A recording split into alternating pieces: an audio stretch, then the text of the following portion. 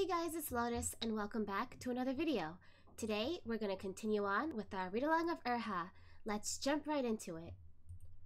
Chapter 108, Shizun's Earth Soul. Moran followed him upstairs without any idea what's going on, the worn-out wooden stairs beneath his feet creaking with every step. He couldn't resist asking, "You call him Sir Chu?" "That's right. Lord Yanlo himself sent him to manage this place. He's our superior." ... Moran was surprised, but said nothing about it. "Here we are." The masked person stopped in front of a half-moon-shaped door on the second floor and knocked lightly on the carved vermilion door that wasn't completely closed. "Sir Chu, there's an acquaintance of yours looking for you." There was a beat of silence. Then a voice came from the inside, gentle like warm wine on the stove, soft hair by the pillow. "An acquaintance? Him again? I already said I don't want to see him ever again. You can tell him to leave." The masked person cleared his throat and said, "No, Sir Chu misunderstood. It's not him this time." "But who else is there?" A moment of silence, and then, "No matter. Come in." The room was simple and elegant, and the furnishings were so plain that it seemed a little bare, but the floor was covered by a soft, luxurious rug. Moran's foot sunk into the rug when he stepped inside, and there was a whiff of the sharp smell of furs in the air, completely at odds with the smell of the person currently standing by the window, pruning a flower branch.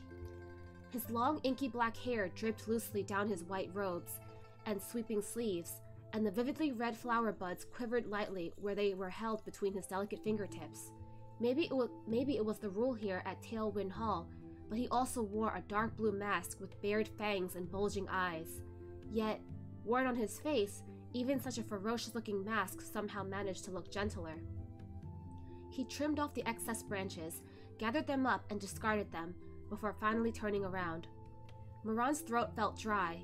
The exchange between the masked person and Chuaning just now left him at a complete loss and feeling vaguely uneasy. He didn't know what it was that this soul had lost. If Chuaning didn't remember him... Just as he was fretting, the man put down the pruning shears and walked toward him. Moran, he who was undaunted by the heavens and the earth, found himself flustered and agitated, sweat covering his back. "Shizun!" The man stopped walking, coming to a stop close by. Moran heard something like a chuckle from him. "Shizun?" he said. Perhaps the little Gongzi got the wrong person? As he thought, just what he was afraid of. Moran's heart dropped like an enormous rock into an endless abyss, dragging him all the way down. He stared at the man before him at a complete loss for what to say. Seeing no response from him, the person placed his pale, slender hand over the boldly painted mask and took it off, revealing an elegant and composed face beneath. Moran felt like 1,000-pound rock disappear in an instant. "I was right!"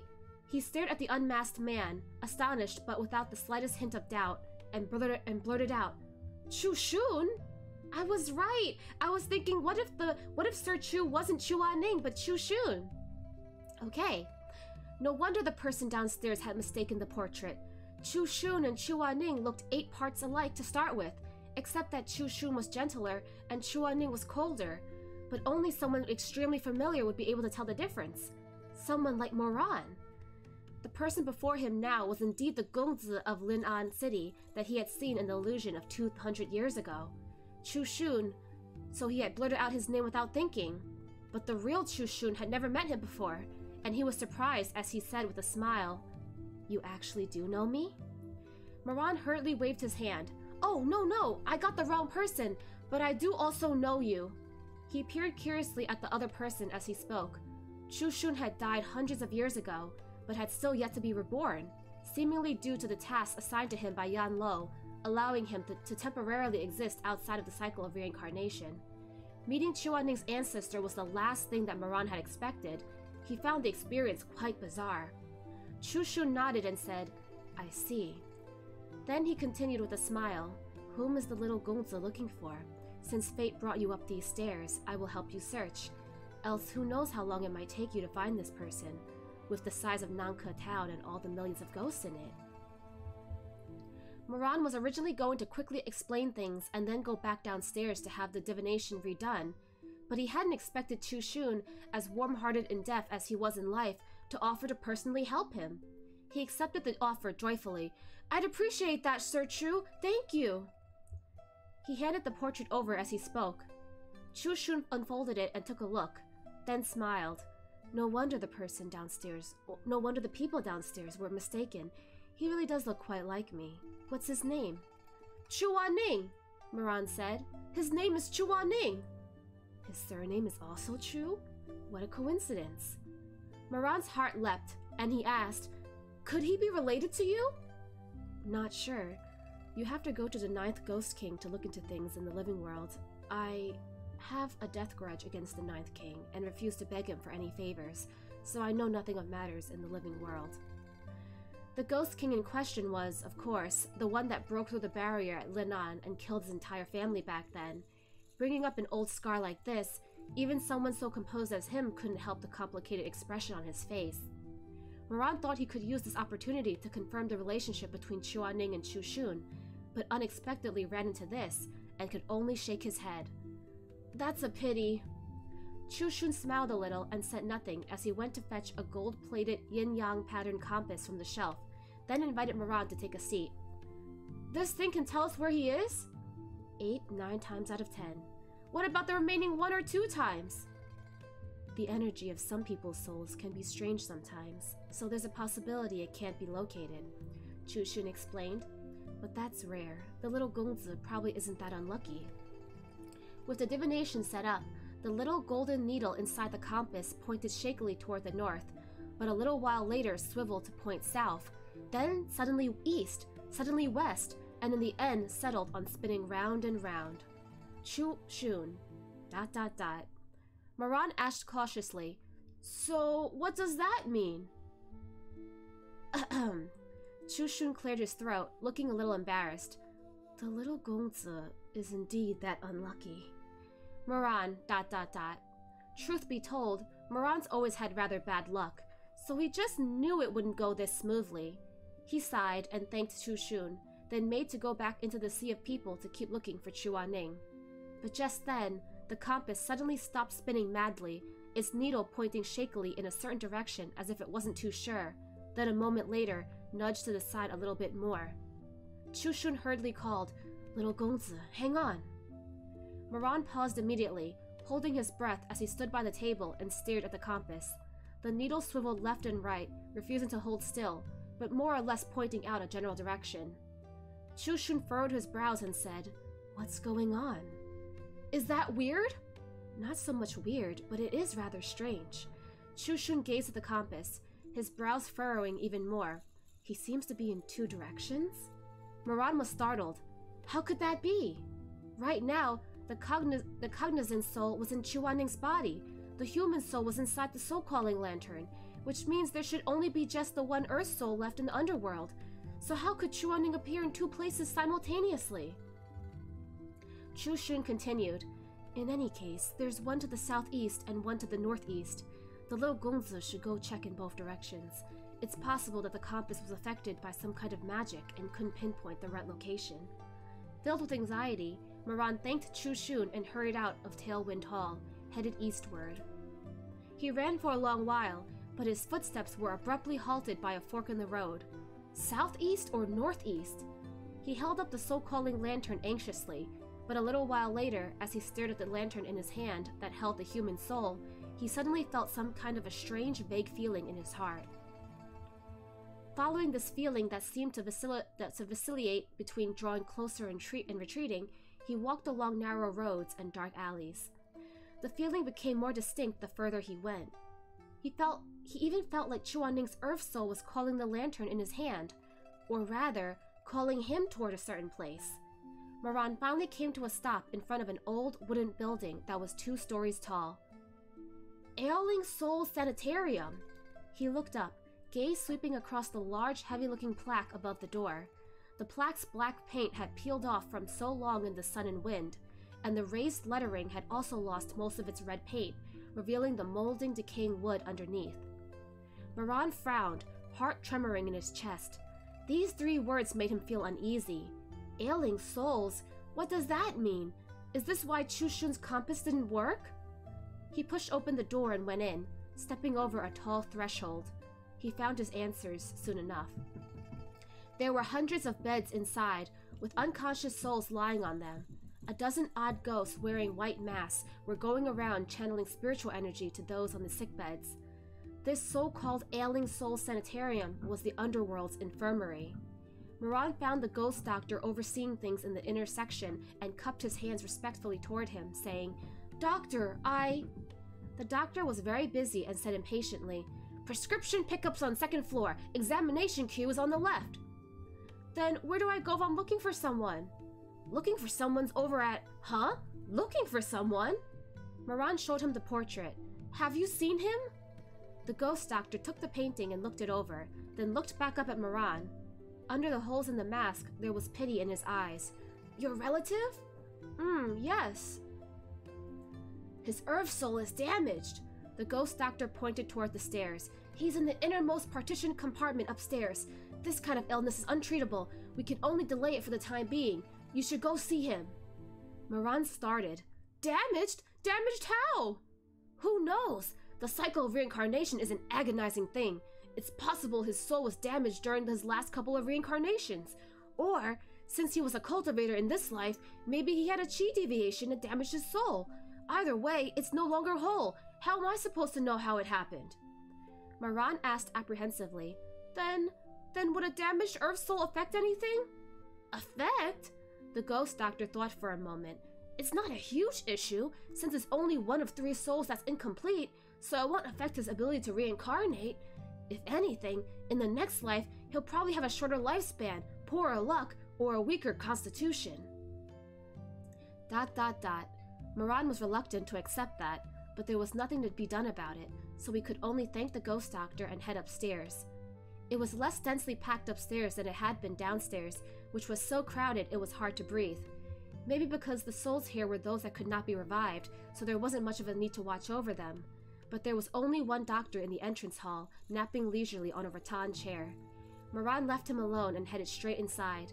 Such a big space, but there were only 20 sickbeds laid out next to the rosewood windows, partitioned off with white screens in between. It was dead silent. The floor creaked beneath his feet. Moran's eyes landed on the innermost compartment. It was next to a half-moon-shaped door, outside of which was an open balcony. The moonlight poured in through a thin layer of silk curtain that drifted in the breeze. There were 20-odd sick souls here, yet for some reason, Moran had an intense awareness of exactly where to go. Perhaps it was the soul-calling lantern showing him the way, but he walked directly to the innermost compartment without so much as a sideways glance, coming to a stop in that pure, hazy moonlight. He lifted the curtain. The last piece of Chuaning's soul lay there. His eyes were closed and his face colorless, looking just like the body resting at Frost Sky Hall. Despite having found him, despite the hope of rebirth now being within reach, Moran still couldn't help the ache in his heart and the stinging in his nose as he gazed at that frail, blood-stained figure. He walked over and set the soul-calling lantern down by the bedside. Then he sat down on the bed, wanting to gently hold the other's ice-cold hand. But this soul was different from the human soul from before, maybe because the damage was too severe, but his body was actually incorporeal. Moran couldn't touch Chuaning's earth soul, his fingers passing right through him to land on the clean white sheets. Such incorporeality left Moran feeling unbearably lost and pained. If something had gone wrong, if Master Huaizui hadn't come, if Chuaning's soul had been just slightly more damaged, if Shizun had despaired and refused to see him... He bent down, and thought he knew he wouldn't be able to lay his forehead... He bent down, and though he knew he wouldn't be able to lay his forehead against Chuaning's, he still couldn't help closing his eyes and leaning over the bed like he was embracing that faint, frail earth soul. Shizun! He overlapped with his soul, the moonlight spilling over him, indistinct and indistinguishable. Moran let out a long exhale and a sigh, but his heart was heavy and bitter. He had seen Chuaning's body, then his earth soul. He had seen Chuaning's body, then his human soul, and now the sickly earth soul, and felt something different upon seeing each. He had knelt before the body, his sins and his guilt nearly tearing him apart. He had repented before the human soul and held his hand as he begged him to return. But the earth soul... He tried to hold him, yet he couldn't reach him, couldn't touch him. He suddenly felt a bottomless dread, that this was what he deserved. He was laden with so many sins, his hands were covered in blood. What merit, what right did he have to accompany him by his side again, to stay by his side? Moran kept his eyes closed, the wetness on his eyelashes soaked into the flimsy pillow. He once thought that the heavens were unkind to him, but that seemed to him such an absurd joke now. That wasn't the case at all. It turned out that the heavens were very kind to him. It was his own heart that was unkind, that made everything seem dark and gloomy. He was wrong. He suddenly realized that he had once walked the road of no return. He wanted to turn back. He wanted to use the rest of his life to make up for it, use the rest of his life to pay it back. He didn't know if that would be enough to go back to the start. Forget Ta Xianjun.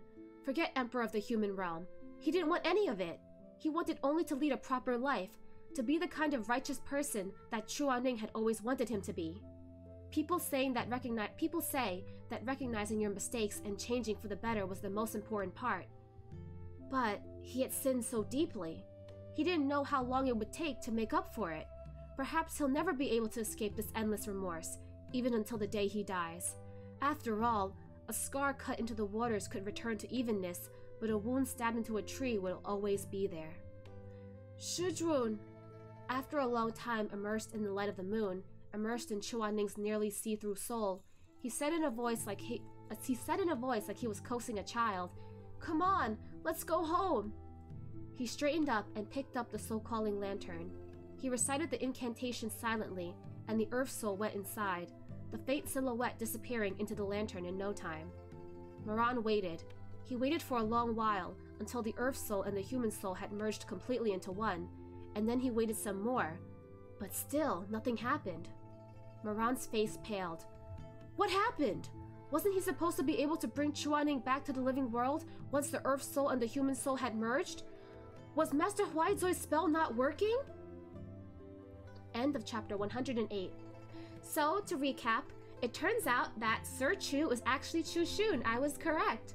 I don't know what Chu Shun is doing there, though. He died over 200 years ago, yet he's been stuck here in the underworld and hasn't reincarnated yet, which means he hasn't been able to reunite with his son and his wife either. I wonder what Chu Shun is, what kind of tasks he has to do here. He's really respected by the people that work in the underworld, though, so he has a pretty high position. He was given this position by Yan Lo, right?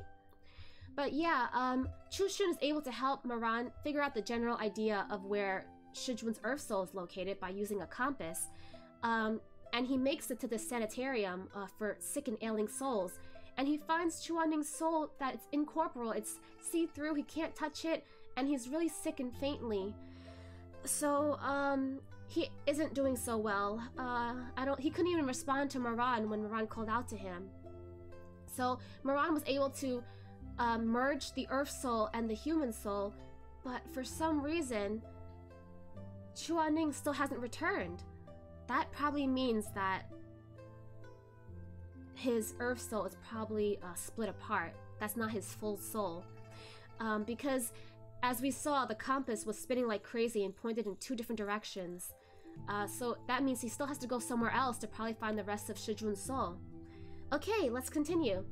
Chapter 109, Shizun's second Earth Soul. Yeah, I didn't even read the title of the chapter. It says right here, his second Earth Soul. So his Earth Soul got split in half.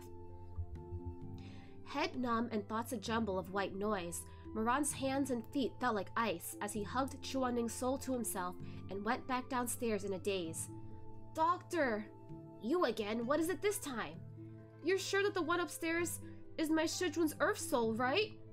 The ghost doctor was rather annoyed. Of course it is. I wouldn't get something like that wrong. Still refusing to give up, Moran tried again. Could it be the cognizant soul or what?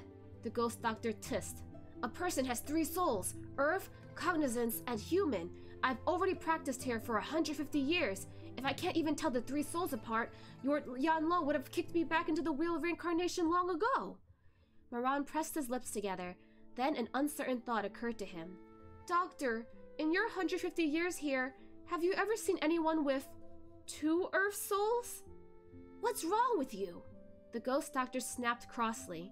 Looks to me like your head's not working right. Maybe you should let me take your pulse. Of course he couldn't let the ghost doctor actually take his pulse. Master Huaizui may have cast an enchantment on him, but if he wasn't careful, he could probably still get found out. He could probably still get found out.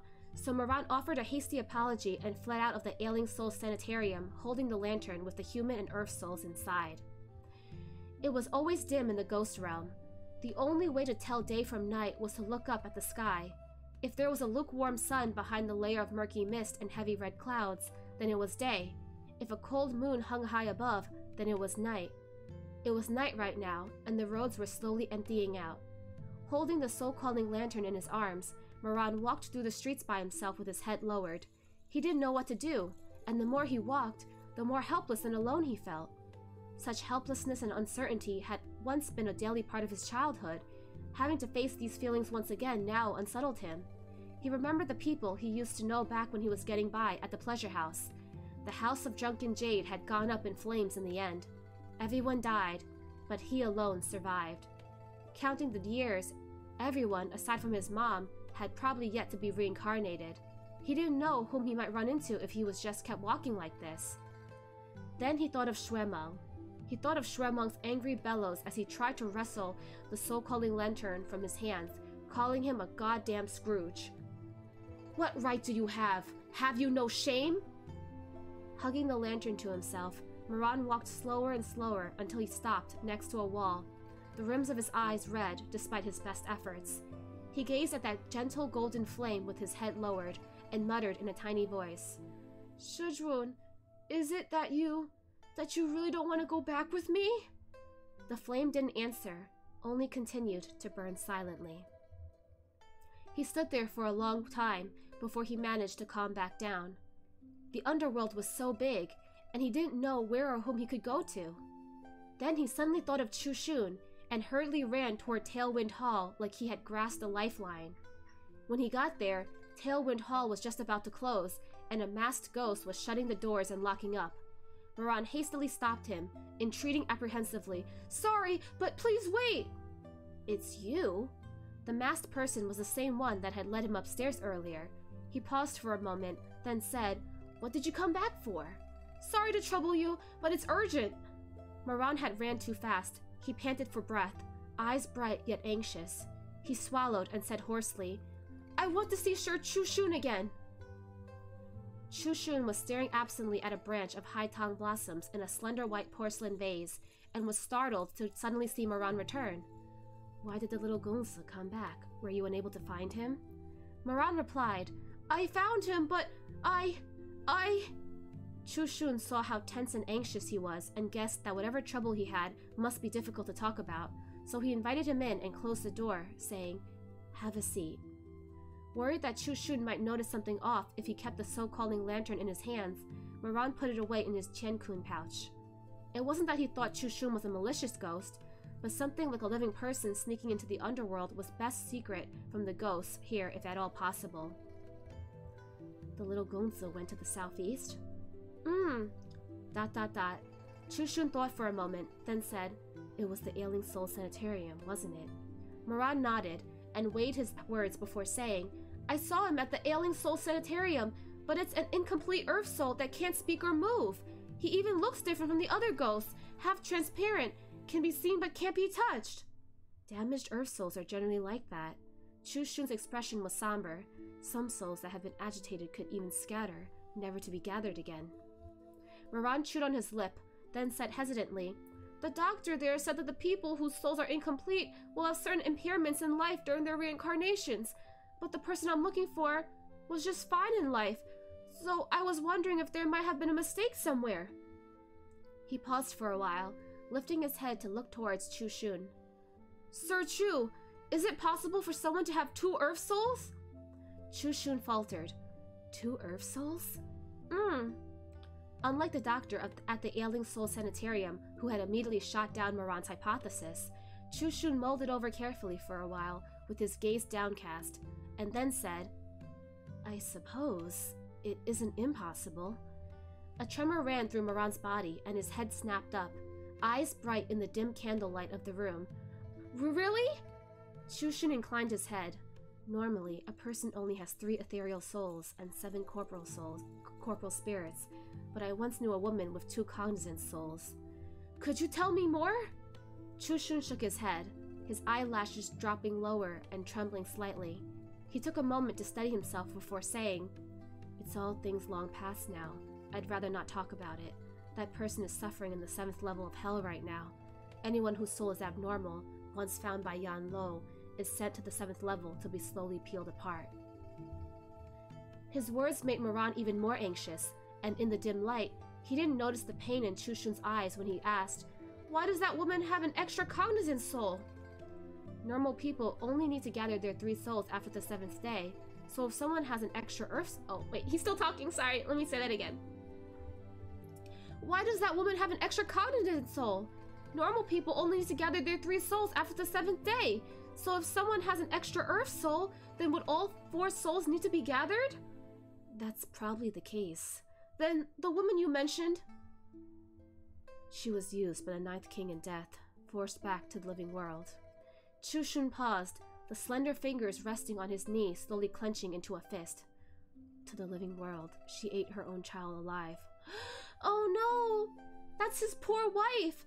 His wife had 2 cognizant souls, and now she's being tortured in the 7th level of hell? Gasp. Moran suddenly recalled the past events of Lin-An that he had borne witness to at the Peach Blossom Springs, and only then did he realize that the woman of whom Chushun spoke was actually his wife, that these were his most painful memories. Then, the reason Chushun had stayed at Nanka village rather than reincarnate into his next life was to wait for his wife to be peeled of that extra soul and come back from the 7th hell to reunite with him. The 7th level to be reunited with him, so that they could reincarnate together. Oh, Chushun. He's waiting for his wife. But what about his child? Did his son reincarnate already? Moran couldn't bear to pry any more than he already had. Chushun said no more of it either. To mention something like this again, in just these few understated words, ate her own child alive. Even after 200 years, even as a ghost, his throat still trembled. He closed his eyes. The woman's soul became scrambled and torn, and fused with the child's cognizant soul. Ah, I see. A long while passed before he continued. So her extra soul is actually that child's cognizant soul that got stuck between hers, which slowly assimilated into her soul until it became a part of it, completely and inseparably. This person, in death as in life, always endured his own pain to help others. Moran felt horrible. He couldn't say it directly, and could only say, "You don't have to say any more. I understand now." The reason I'm telling you these things is to let you know that if the Chu Gongzi you're looking for really does have 2 earth souls, then most likely one of them was not originally his. Moran turned it over in his head for a while, then asked, "Is it not possible that it was 1 earth soul split into 2? It's possible, but not in your case. Ah, so it's not a split soul. Chuaning has someone else's earth soul? How come? Chushun explained. I've seen a soul split in 2 as well, but that's another story. Something like that generally only happens when someone has sinned so deeply and killed so wantonly that their souls are unable to bear it and shatter as a result. But even then, the one that shatters is always the human soul, which is responsible for morality and humanity, and never the earth soul or the cognizant soul. I see, Moran muttered. He had already concluded that this scenario had nothing to do with Chuaning as soon as he heard sinned so deeply and killed so wantonly. But as for himself, on the other hand, he wondered, when he truly meets his end in this life and comes to the underworld, will his human soul shatter into 2? Will he get his just desserts? Chushun added, besides, if it really was 1 soul split into 2, then the other half of the earth soul would have been unable to walk and gotten sent to the ailing soul sanitarium as well. Since the little Gongzi only saw 1 damaged earth soul there, then I think the other one should be a complete healthy soul. Moran lit up immediately at his remark as things clicked into place, and he said in a hurry, Thank you so much, Sir Chu. Then I'll go back to searching right now. Very good. Aside from pointing toward the ailing soul sanitarium earlier, the compass also pointed in the northeast direction. the little gongzi should try going in that direction, though Nanke village is vast, with so many ghosts coming and going while waiting their turn to reincarnate. Chu Shun sighed. Moran saw those gentle eyes tinged faintly with pity, and already knew what he wanted to say. The vastness of Nanke village, the millions of wandering ghosts. Even knowing the direction, it would be no easy task to find one particular earth soul.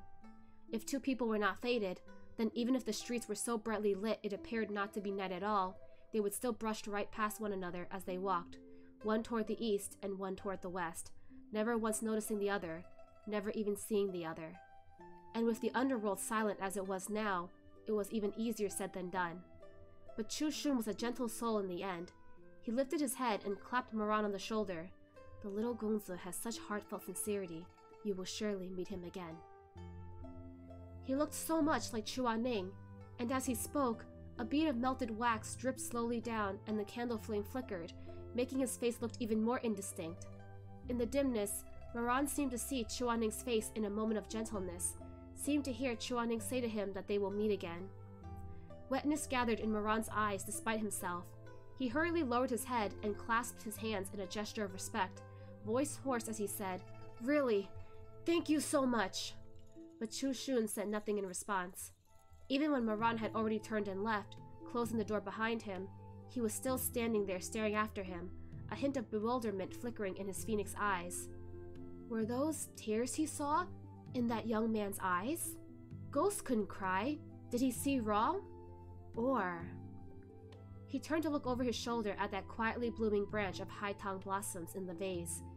Flowers from the living world couldn't bear the yin energy of the underworld. Even with careful tending, a petal had still drifted down to land on the aged wooden table. Chu Shun walked over and picked up that vibrant petal. It withered and crumbled away in no time, scattering from his fingertips into powder. Guard. Sir Chu! A masked person came in immediately, standing respectfully to the side. Chu Shun didn't turn around. He gazed at the high-tongue blossoms as he asked in a soft voice, "Has that person come to Tailwind Hall himself recently?" "No, he hasn't. Things have been the same as always. A branch of high-tongue blossoms every 10 days. He dares not come here to Tailwind Hall himself, and always has someone else deliver it for him." ... What is it, sir? Was there something off about that gongzi just now? If that person dares send people to bother you, you can always ask Lord Yanlo to... No. Chu Shun broke out of his daze and interrupted him, turning to smile lightly at his subordinate. He exhaled. It's nothing. He probably wasn't sent by that person. And even if he was, that child came only to look for someone. It had nothing to do with me. But that person did send him here. But if that person did send him here, then why did you still go to the trouble? He had no involvement in that wrong. Chu Shun stood quietly next to the flowering branch, his robes the color of snow. Let him be. The streets were desolate. Moran left Tailwind Hall and headed northeast, going door to door with Chua Ning's portrait, but it was like trying to find a needle at the bottom of the sea. Those he showed the portrait to waved their hands. No, some didn't even want to look at it at all before walking past him. The person in the drawing? Never seen him before. Haven't seen him, don't interrupt my business. Get out of my way, so damn annoying. Do you not see what time it is? Piss off! What portrait? Get out of my face! Although the residents of Nanke Village were all ghosts, these ghosts had yet to sever their emotions and desires. Living together like this, most of them had gradually settled back into how they used to spend their days in the living world. While waiting out their 8 to 10 long years, they would seek out some friends or relatives, or else adopt a dead cat or a dead dog. Simply put, they lived as they had when they were still alive. And so, although they did not need to sleep, they would still lie down in their beds to rest when the moon climbed high up in the sky. With the night falling, even fewer people were willing to talk to him, and no one had any information or direction for him. He walked by himself down that long, endless street stretching into the northeast, knocking on every door and visiting every house, keeping his head down while smiling apologetically. I already told you, I saw wrong. I thought about it more, and the person I saw actually wasn't the one in the drawing. Can you just leave me alone already? The bearded man was getting ready to retire for the night with his wife and kids of the underworld, trying to close the door.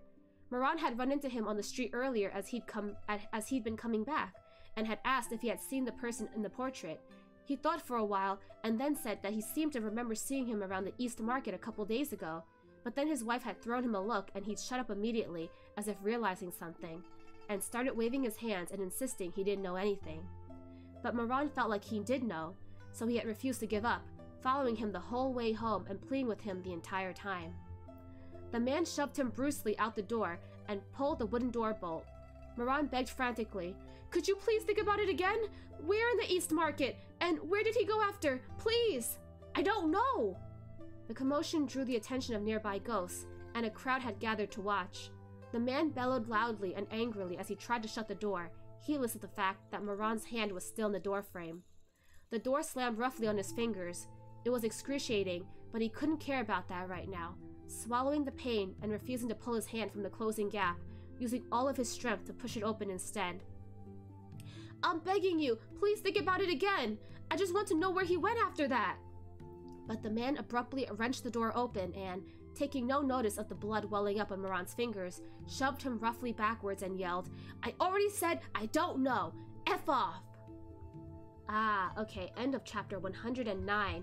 So, to recap this chapter, Moran heads back to Chushun to ask him if it's possible that Chuanning's earth soul could have been split in half, but Chushun said that it's not possible because he has first-hand experience, and it turns out Chushun's Chushun's own wife had actually two cognizant souls, because after she killed and ate her child, both her soul and her child's soul fused together and became two cognizant souls. So Chushun is actually down in the underworld waiting for his wife's soul to be done in the 7th level of hell so they can go and reincarnate together.